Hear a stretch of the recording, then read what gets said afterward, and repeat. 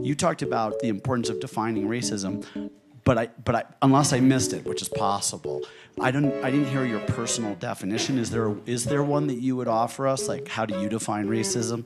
Sure. So racism, I would define it as a collection of racist policies that lead to racial inequity that are substantiated by racist ideas.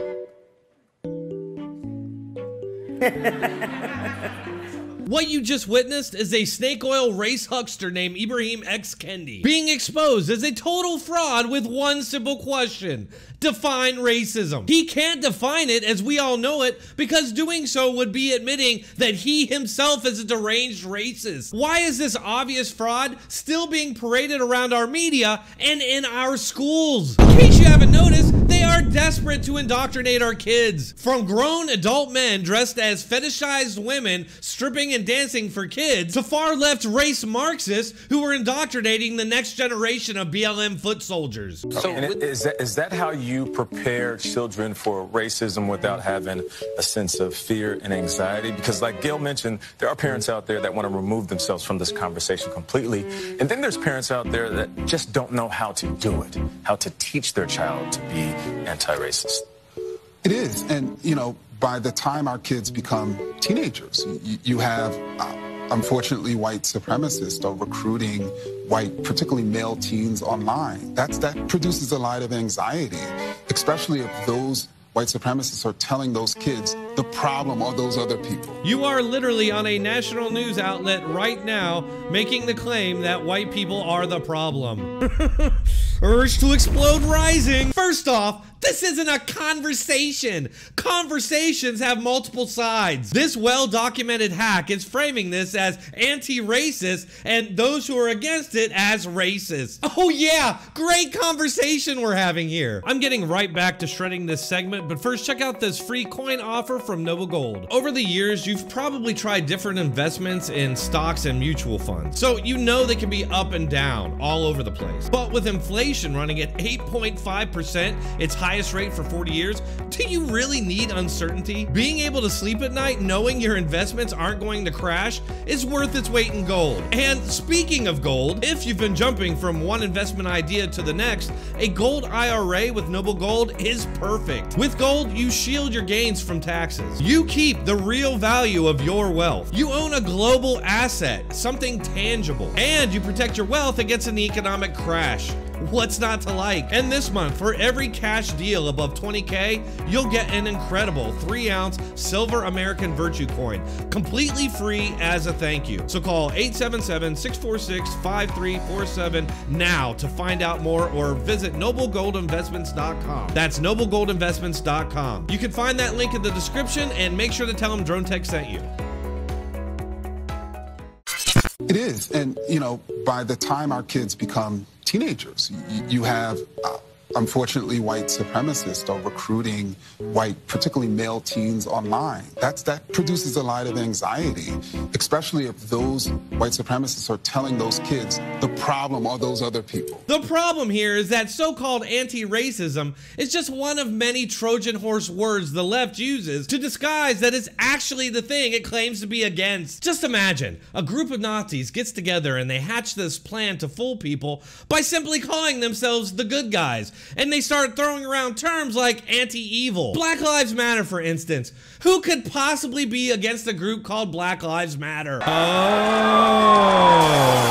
So-called anti-racism is just a CRT-derived ideology that literally uses what we would typically consider to be racist generalizations to separate people into oppressors and victims. It's a very transparent attempt to point the finger at one group, white people, and normalize racism against that group in order to fix racism. Again, Kendi himself has admitted this, saying the only way to fix past discrimination is current and future discrimination. Any moron should be able to see the obvious flaws in this stupid ideology. Didn't this guy ever learn that 2 wrongs don't make a right, and that in doing so, you'll just endlessly continue a cycle as oppressors and victims switch sides? Unless, of course, your entire purpose is to destroy the country from within, in which case, good plan. And you're sharing with their kid, no, the reason for inequities are bad policies. That's what needs to change. Yeah. That's what's dangerous. That's protective, so they don't get attracted to those white supremacists. Urge to explode rising. Am I the only one who can see the obvious contradictions here? First, he accuses all white teenagers of being recruited by white supremacists. Who and what are white supremacists? We don't know, because it's yet another one of their purposely vague words that they can throw around like word grenades. Is he talking about these kind of guys?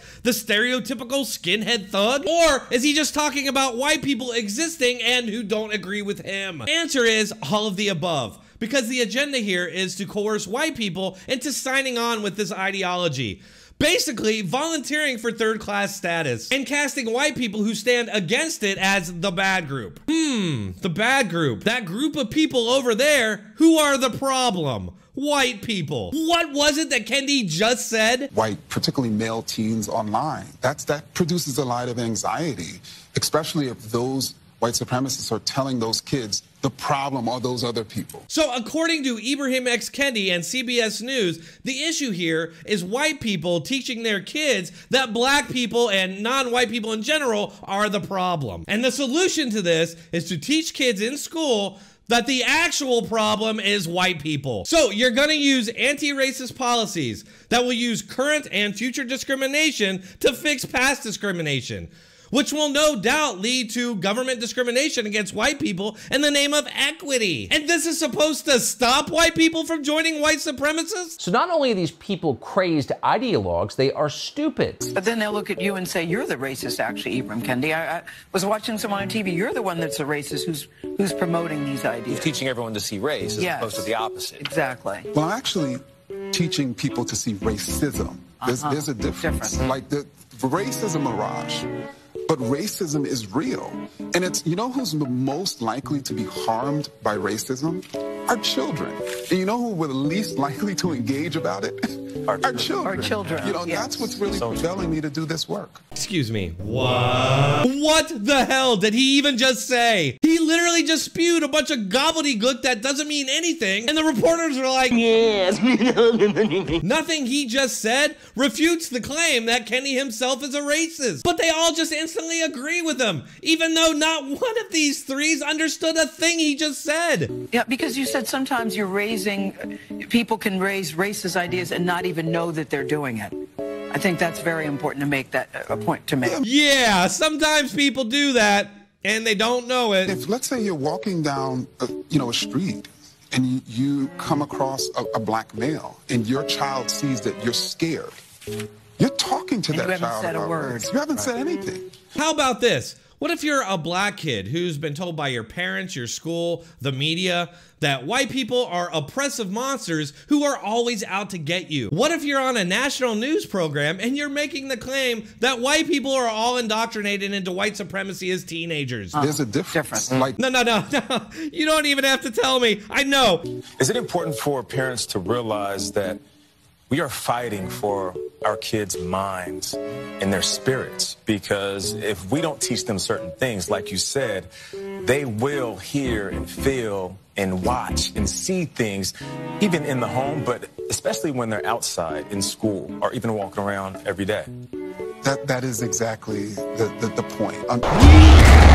Right, and you people are doing every one of those things right this minute. They're talking vaguely about people, but it's obvious they're talking about white people. He just told you openly what they want. Your kids' minds and spirits. There's no conversation here. There's what they want, and if you oppose it, then you're a bad person. Even though the very ideas that they're advancing here are exactly like the ones they claim to be against. All right, I had another clip from MSNBC that I was gonna share with you all, but I can't take any more of this guy. I do wanna invite you all to check out my channel over on Rumble. I'm gonna be uploading stuff there that I wouldn't be able to put on YouTube. You can find the link for that in the description or pinned comment.